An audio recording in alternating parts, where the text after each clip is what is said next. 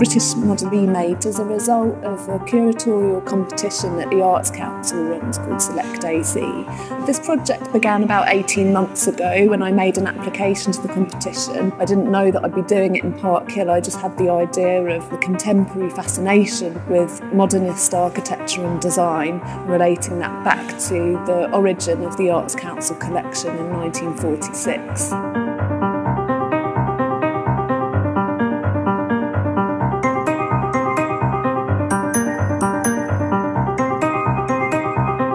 Park Hill is an absolutely iconic piece of brutalist architecture. I was very aware of it before the competition, and so when the opportunity came up, I jumped at the chance.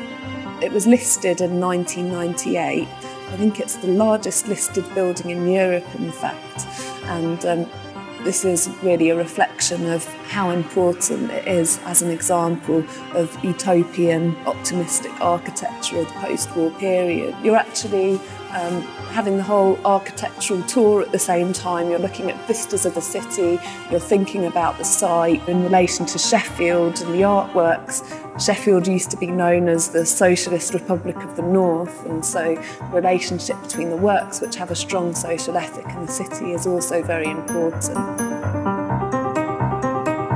This work has a very special relationship to Park Hill. John Forrester, who painted this in 1962, the name of the work is Two of a Kind, he actually advised the architects Jack Lynn and